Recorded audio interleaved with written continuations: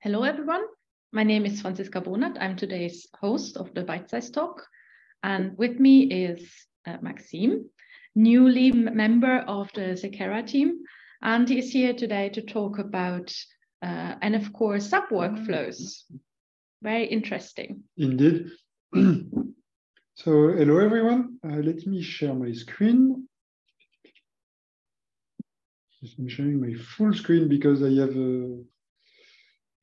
I'm trying some demo as well at some point, so I think it's a bad idea, but we need to try that. Sorry. Okay, full size screen.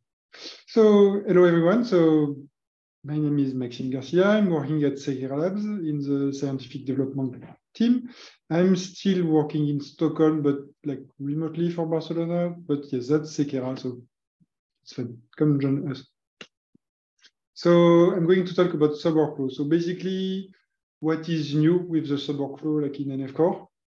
What is our plan, like currently, and maybe in the short, long, medium term, whatever, and some demo time.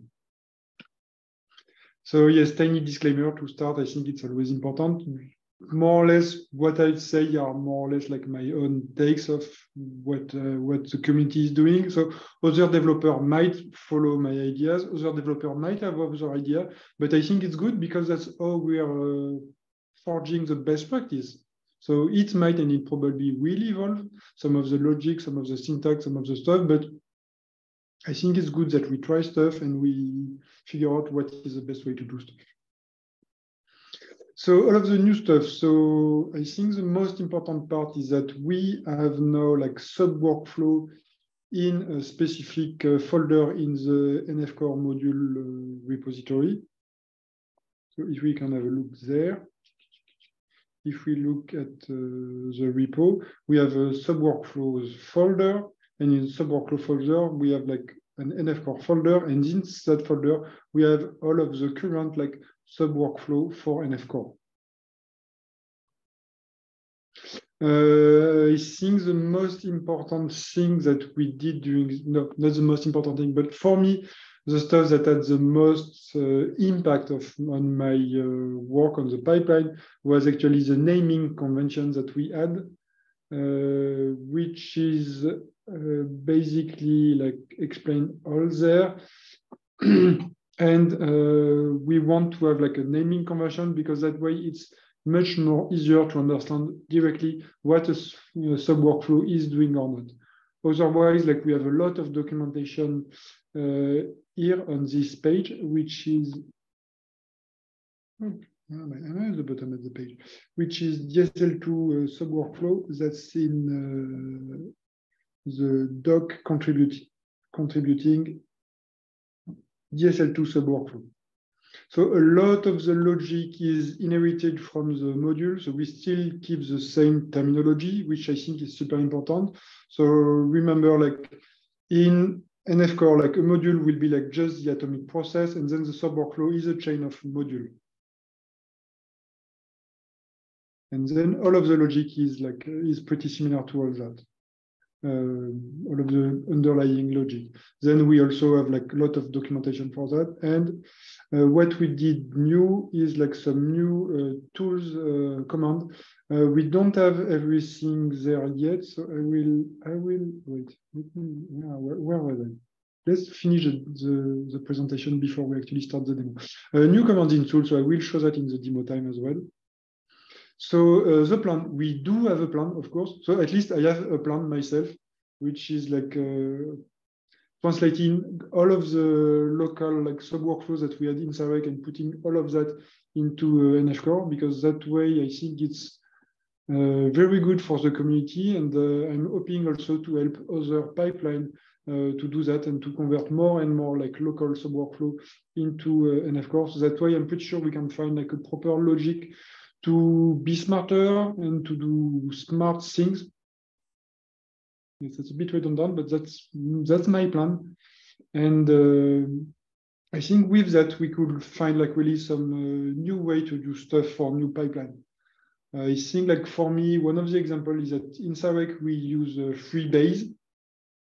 It's one of the tools that we use. We use like many tools, but at least I know that Freebase is used by other pipelines. And I'm pretty sure that we're doing some stuff in Sarek. We have like a spread and gather like solution that can help like speed things up. So we are trying to import that into the NF Core module. And I'm pretty sure once we have that in the NF Core module, then other pipeline might be able to import this Subworkflow. And I'm pretty sure that will be a huge gain for the whole community. So I'm really hoping, like, really looking forward to that. So, and now let's go into demo time. So I'm going to demo how to install a Subworkflow. So I'm going to install like a Subworkflow that I just created yesterday. Actually, I just ported the local Subworkflow from Sarek into NF Core module. So I'm just going to do that. So first, I already did that. So I installed the dev version of tools. This part is the most important, I think, dev. So I did that already. So now I'm going to my local repo.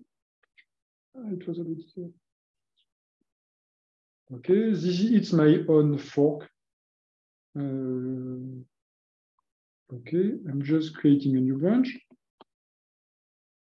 That's fairly simple. So now we have the new NF Core tool. There's this like command Subworkflows. That's the infrastructure team. So Matthias, Julia, and everyone else. I don't know who else is involved in the infrastructure team, but they did a pretty like good job with all that. And I always like what they do. Like it looks like so fancy, like what they're doing. Okay, no command Subworkflow. Oh yes, maybe just without the S. Subworkflow. No.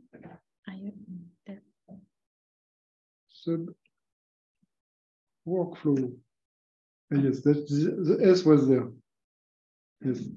Don't misspell stuff. Okay, so for the pipeline, we have info, install, list, remove, and update. To develop new Subworkflows that will be like very similar to the same command that we have in for the modules. So I will not show that, but I will show all of that. So let's try like NF Core Subworkflow info. I want to have like an info about like the new like Subworkflow I want to install. So is the Subworkflow locally installed? No, because I want to install it. Please select a Subworkflow. So I want to select the VCF, annotate VCF. And I have some nice information about all that. It does perform annotation with snip effect and then bgzip plus tabic index the resulting VCF file. That's perfect. We do need like a metamap, VCF, version of the snip effect database, an optional path to the root cache folder for snip effect, and then we have like output. So comprise VCF file plus tabic index, HTML report, and of course the version. So what were the other commands that we could see? Install, list, remove, update. Let's check list. I want to list, list local. No local, that's some logic. And list remote, okay, that's the same one. Okay, then let's go for install. Oh wait, before I actually install, let's remove the one that we had. Git remove Subworkflow local VCF annotate snip effect. So I removed my sorry. I removed my local version of this Subworkflow. I will now install the new version. So that's Subworkflow install, and I want VCF annotate. I could copy from there, but I want to try out what's happening if I don't do anything. This is so fancy. I love that. Sorry, I'm a big fan of auto-completion stuff that is doing that. Okay, that was super fast, so it's done. Use the following statement to include the Subworkflow. So I will grab that, copy. I launch my code I have a sub workflow where I have that local. Okay, this is my meta sub workflow where I do everything. So I'm just copy pasting this new command here. Okay, let's just align everything well. Okay, that looks good. So annotate all. Here we'll use this new sub workflow which is located there. That's nice. I don't have my VCF annotate snip effect anymore because it's now there. So that's wonderful. That's what we expect. Okay, where are you with Git? So we deleted some file, we added some new file, and we modified some file. Let's add the new file. Okay, so we move to file. Okay, so the meta YAML is different enough, so it's like a new, it doesn't register as a renaming. The script itself for the subworkflow is exactly the same, which makes sense because I created it yesterday and I basically copy paste everything. What is happening in the module.json file? Git diff module. Okay, oh, this is new. Installed by module, installed by module. Okay, that's interesting. It's just looking, I like to check everything that's happening. I think it's important. Okay. So let's add this new file.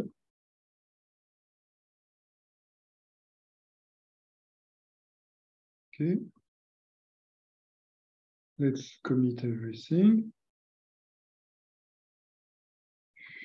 Replace local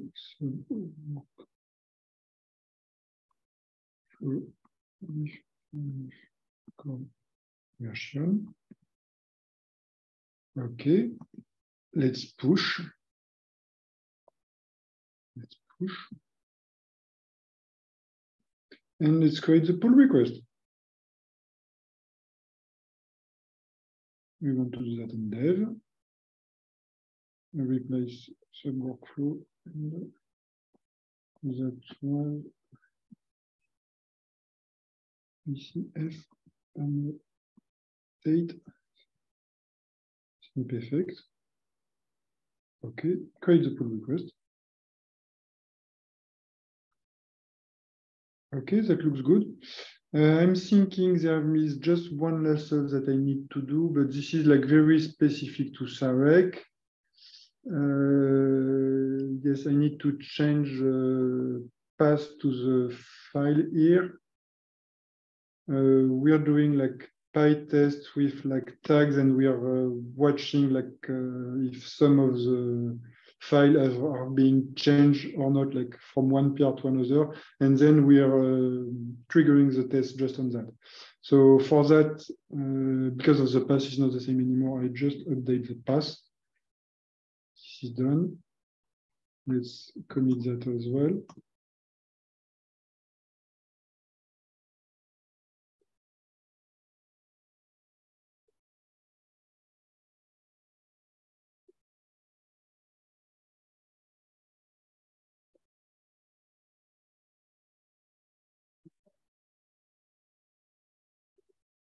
And let's push. And I see, I'm hoping that we are done with this pull request. So yes, we can see that it was failing before. I'm pretty sure because of the tests that were failing. Now everything is triggered. As we can see, PyTest workflow is being triggered at the moment. I'm guessing once it's triggered, it will like figure out like which test it has to run or not, but that's like something else. So I think that's good for that. Let's go back to here. So I'll paste like the rest of the story like here in my slides, and I will share my slide at the after this talk. I think now it's time like to thank everyone and to go for the questions. So these are like the institutes that are participating into NF-Core. I really need to update that slide because I think it's already 1 year old, and I'm pretty sure we have like more people now. Same with the contributor, but I really want to like thank everyone that is contributing to NF Core because it's a community and that's a community effort. And like without like everyone else, we would not do anything. If you have any question, please ask them because that was mainly like just a demo and that was fairly simple. I'm pretty sure like people have more questions. Thank you very much. So you're now able to unmute yourself. So if you have questions, either put them in the chat or ask them straight away. I think I saw some question in the chat, but I will stop sharing. It is not a question, it was a comment. Okay, yes. Someone is being very happy that there are already 24 sub-workflows. That's good. Yes, because we started like the sub-workflow at the hackathon, like properly. So that was when, last month or 2 months ago? Last month. Yes, so 24 like just in a month, that's good. I'm pretty sure we'll have like more and more coming. And I know that Matthias is working on adding the command line help for NF Core tools like soon. I'm guessing we're waiting for release of tools for that. John, you have a question? Yes, hello, can you hear me? Yes.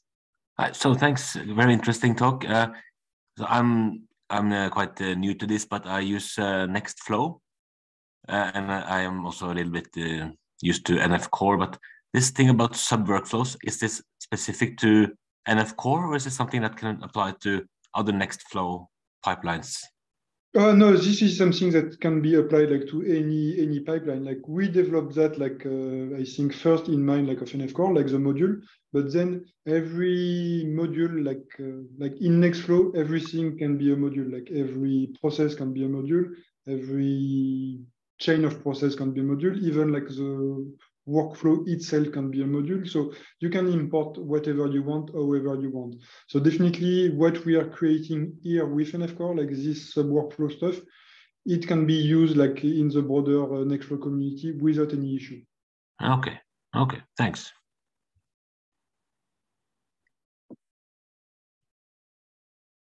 So I also have a question or maybe a comment also. Okay, so that was a great presentation. However, I was going to ask maybe my first comment is similar to what John just said. The presentation sounded more like sub-workflows were NF Core things instead of a Nextflow thing, you know. So I think that's why he was asking that question about whether sub-workflows were NF Core or Nextflow. So my other question is that, what's the naming convention for sub-workflows in NF Core? So is it like the first word is a verb followed by the names for the tools that you're chaining together in that sub-workflow? Because I noticed some pattern like that, but maybe I'm wrong. Yes. We have this convention. It's definitely like an NF Core thing only. I'm guessing like other people that develop like stuff might want to follow a convention as well. So yes, I'm happy like to talk more about that. But I think we have this convention. I think it's the input file type, which is like first, then it should be like a verb, and then the list of the tools that are used. Okay. So for example, like in that case, what we were doing with like this sub-workflow that I just added, it was VCF _ annotate _ snipf. Okay. Yeah, thanks. Thank you very much. Are there any more questions? It doesn't seem so. So if you have more questions, as usual, you can go to Slack, either in the bytesize channel, or there's actually a channel also for Subworkflows. Yes, there's a channel for Subworkflow. A channel for tools as well, obviously. Or you can directly ask Maxime. Yes, that's for sure. Otherwise, I would like to thank Maxime for the talk and, as usual, for funding the Chan Zuckerberg Initiative, and you all for listening. Thank you very much. Thank you. Goodbye.